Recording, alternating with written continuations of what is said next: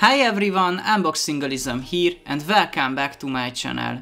In this short video I will show you how to adjust the volume on your MacBook Pro. Let's start it. Find the volume keys on your MacBook's keyboard. These keys are usually located at the top row and are often marked with speaker icons. To increase the volume, press the volume up key.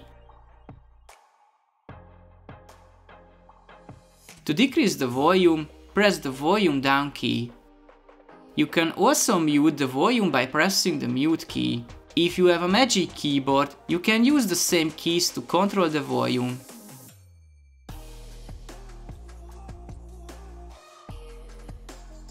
If you prefer software control over the volume, you can click on the volume icon in the control center at the top right corner of your screen.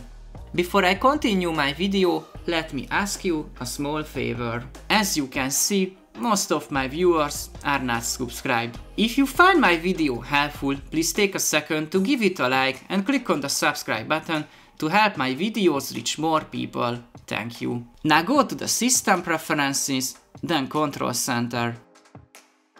Next to Sound, please select Always Show in Menu Bar from the drop-down list.